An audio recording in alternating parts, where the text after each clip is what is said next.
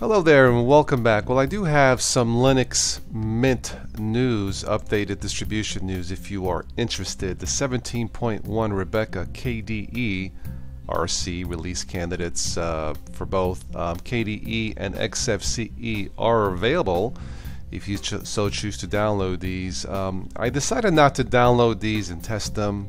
I've decided to keep my Mate desktop in spite of the issues I've had with KDE Live. I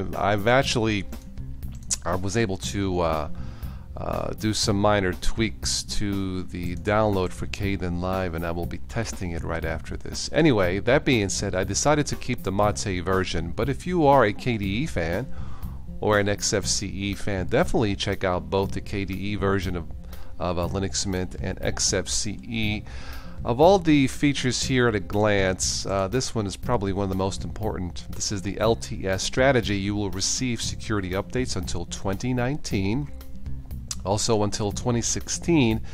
Future versions of Linux Mint will use the same package base as 17.1, making it trivial for people to upgrade. Very nice. And also until 2016, the development team won't start working on a new base and will be fully focused on this one. So the key thing here, as always, should be stability. So definitely check this out if you are interested in either KDE or Xfce. For myself, I'm looking forward to the next Plasma, the KDE Desktop Plasma number 5, I believe, which is due hopefully next year. There is an I believe there is an alpha build for Ubuntu just released. Of course, the alpha will have some bugs, but I may take a look at that one because what I tested so far, Plasma 5, looks very cool.